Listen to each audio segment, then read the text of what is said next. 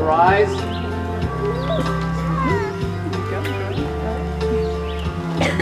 She rolls the window down and she talks over the sound of the cars that pass us by.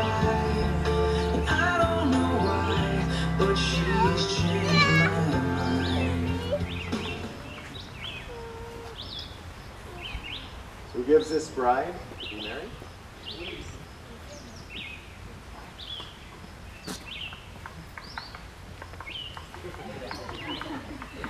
You may be seated.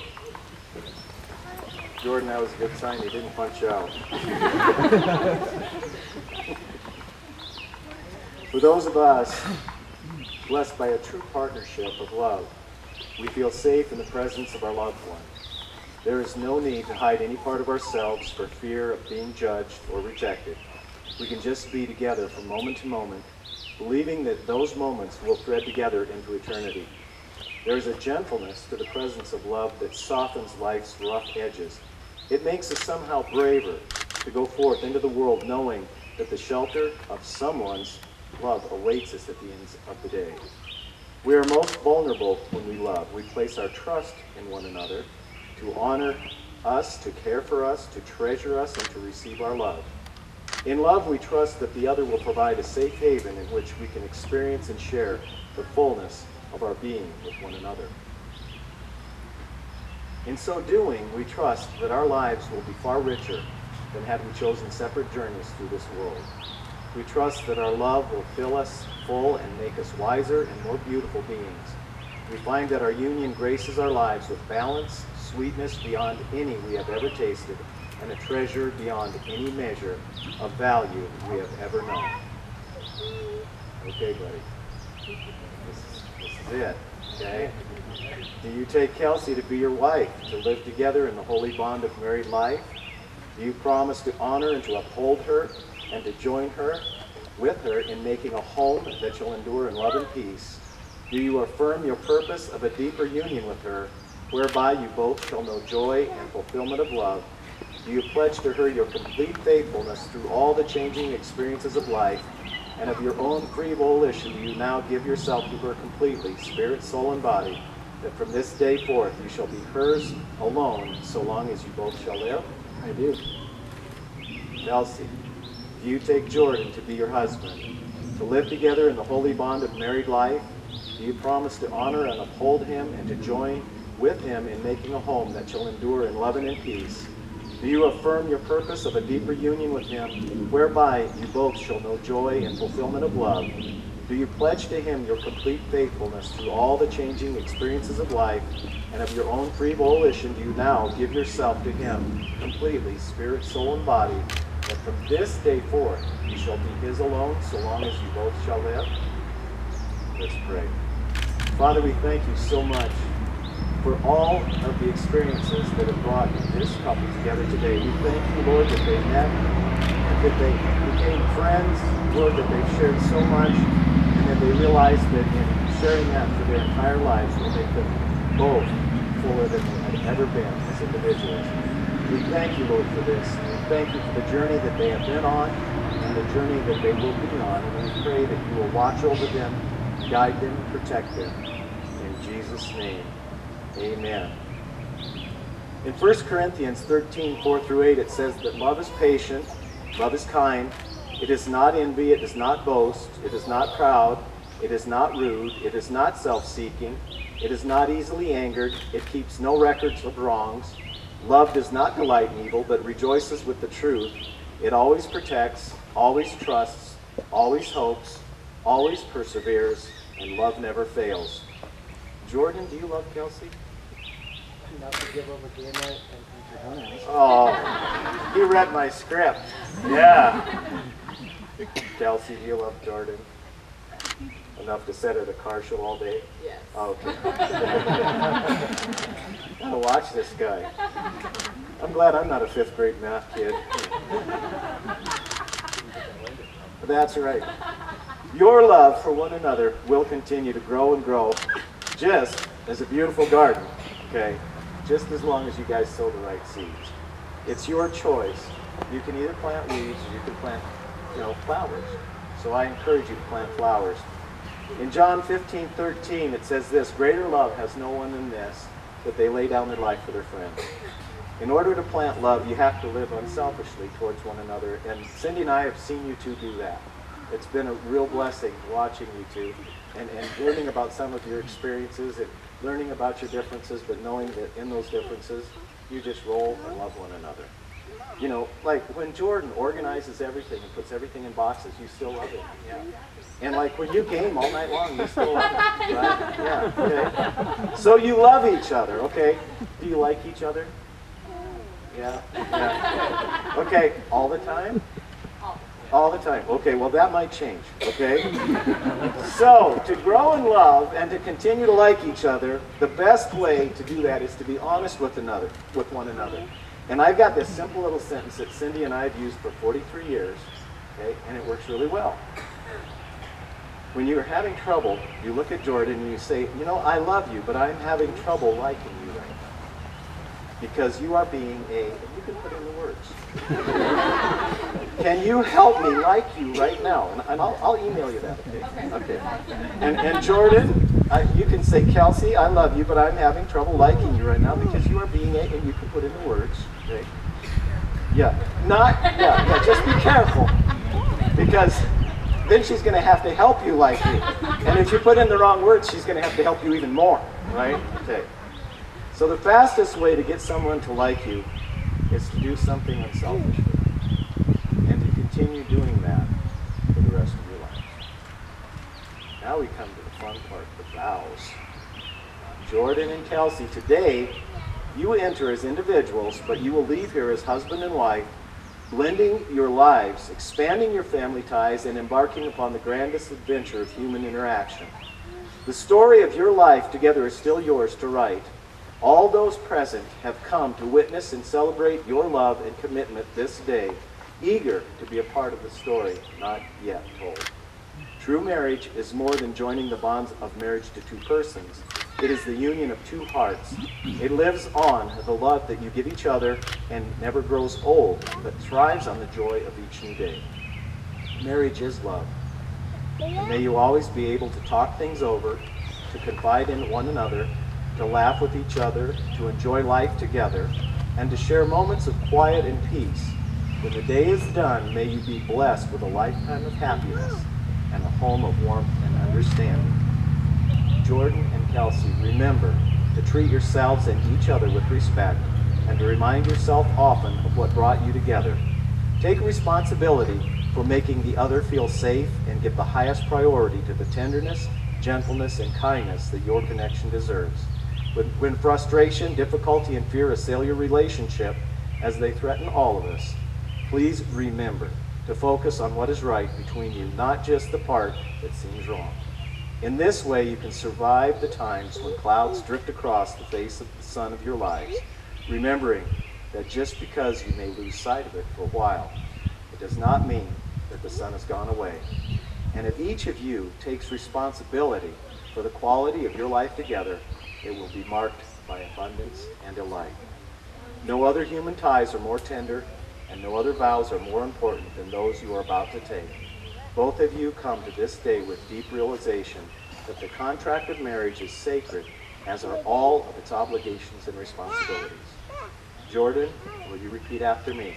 I, Jordan, promise you, Kelsey, that I will be your husband, from this day forward, to be faithful and honest, in every way, to honor the faith and trust you place in me, to love and respect you, in your successes and in your failures,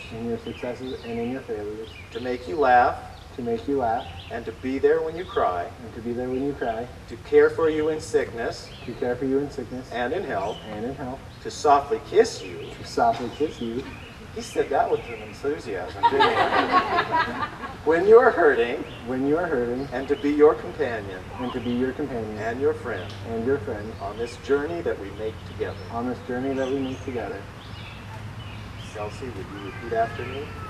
I, Kelsey, I, Kelsey, take you, Jordan, take you, Jordan, to be my husband to be my husband and my one true love. and my one true love. I will cherish our union I will cherish our union and love and love you more each day you more each day than I did before. I will trust you and respect you, I will trust you and respect you, laugh with you and cry with you, laugh with you and cry with loving you faithfully you, loving you faithfully through good times and bad, through good times and bad, regardless of the obstacles we may face together. regardless of the obstacles we may face together. I give you my hand, I give you my hand, my heart, and my love my heart, and my love from this day forward. from this day forward. May I please have the ring?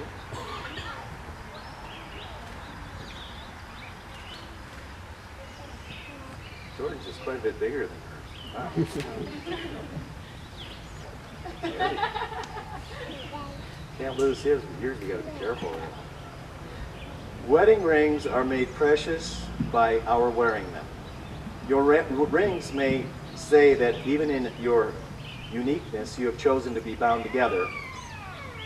Let these rings also be a sign that love has substance as well as a soul, a presence as well as a past, and that despite its occasional sorrows, love is a circle of happiness, wonder, and delight. May these rings remind you always of the vows you have taken here today. Kelsey and Jordan exchanged these rings today as confirmation of their vows to join their lives, to work at all times to create a life that is complete and unbroken, and to love each other without end. May the Lord bless these rings, which you give each other as a symbol of your love and fidelity. Jordan, take this ring and place it on her finger and state your pledge to her, repeating after me. With this ring, I thee wed. With this ring, I thee wed. I offer you my hand and my heart, I offer you my hand and my heart, as I know they will be safe with you. as I know they will be safe with you. All that I am, I give you, All that I am, I give you, and all that I have, I share with you. and all that I have, I share with you. Kelsey, take that ring, place it on Jordan's finger, and repeat after me. With this ring, I thee wed. With this ring, I thee wed. I offer you my hand I offer you my hand and my heart, and my heart, as I know they will be safe with you. as I know they will be safe with you. All that I am, I give to you, All that I am, I give to you. and all that I have, I share with you. All that I have, I share with you. Jordan and Kelsey have chosen as a couple to perform a memory box ceremony. And you guys have created your very own romantic time capsule. This box contains a bottle of wine, 2 glasses, and a love letter from each other. The letters describe the good qualities that they find in one another, the reasons they fell in love, and their reasons for choosing to marry. The letters are sealed in individual envelopes, and they have not seen what the other has written. They will open this box to share and enjoy on their 5th year wedding anniversary, then replenish and open it on their 10th anniversary and continue on as they desire. But should Jordan and Kelsey ever find their marriage facing insurmountable hardships, they will open this box, sit and drink the wine together, and read the letters they have wrote to one another to be reminded of the reasons why they are together and replenished to be open at a later date. So hopefully you guys will make it till 5. But if you make it till 1, then you can do it in 2 and 3 and 4. But I'm pretty confident you'll make it. Okay.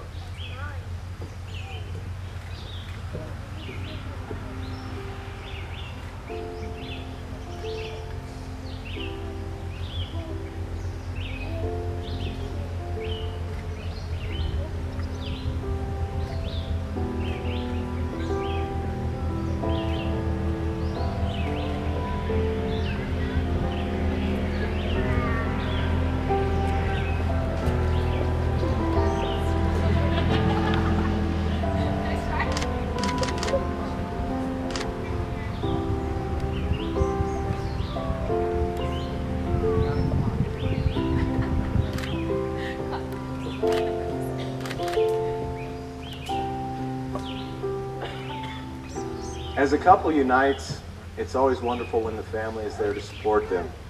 And so today, we're going to ask the parents to do just that and to vow their support for this couple. Mr. and Mrs. Jenkins and Mr. and Mrs. Smith and Mr. and Mrs. Enright, just as each of you have raised your children in the covering of a Christian home, I now charge you before God and this assembly to honor and support the union of Jordan and Kelsey, to uphold all godly standards as parents, and to respect all of the rights and privileges granted by God to them as a couple. Do you agree to do so? There was no yays or nays. Okay, let's pray. Father, we just thank you so much that you're here in this place, that you're here in the hearts of this couple. Lord, we thank you for the love that surrounds them. We thank you, Lord, that their friendship is truly, truly genuine. Father, a true friend is a hard person to find. And it's even more wonderful when you grow in love with that person and they become your soulmate for life. So Lord, we pray your protection and your blessing over this union, over this friendship, and over this love. We pray, Lord, that you would be with them, enlarge their lives as they grow together. In Jesus' name, amen. Now for the really good part. Jordan, you may kiss the bride.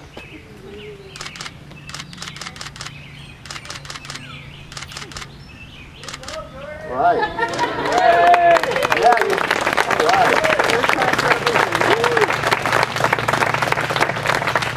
By the powers vested in me, by God's holy church, I now pronounce you man and wife. Dear friends, I now present to you Mr. and Mrs. Jenkins. Would you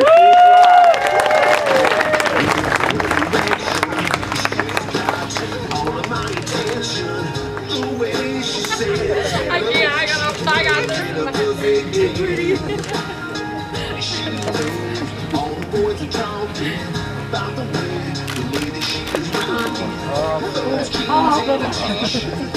but she don't look that way.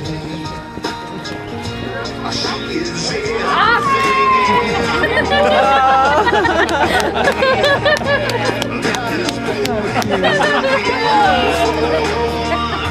she got eyes and a mouth and a silver sky and a smile that can stop a war. No surprise, she is she walks by.